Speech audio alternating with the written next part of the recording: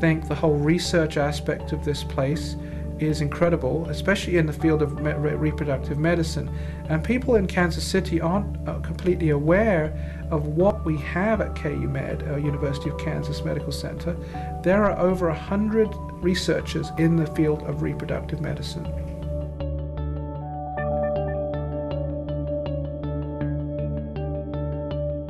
"50% of infertility is due to the male partner, and it's essential that that partner be evaluated and hopefully treated because there are certain conditions that can be life-threatening, and helping men who have just shown up in your office because of infertility may enlighten certain conditions that could help their general health, such as endocrine disorders, such as obstruction, which is blockages of the ducts that provide sperm. Even testis cancer can present to you for the very first time in an infertility clinic, usually because the wife has dragged the guy in and said, look, we can't get pregnant, you need to be checked out. Next thing you know, you found a testis lump, and then you've treated that and hopefully helped them with the cancer, but yet you found them for infertility reasons. So I'm very, very much of the belief and the philosophy that male evaluation in couples who have infertility is essential.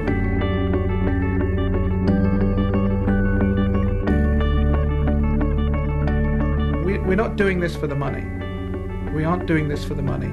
Every one of us who ultimately is in academics is trying to help people because it's a niche in which we specialize.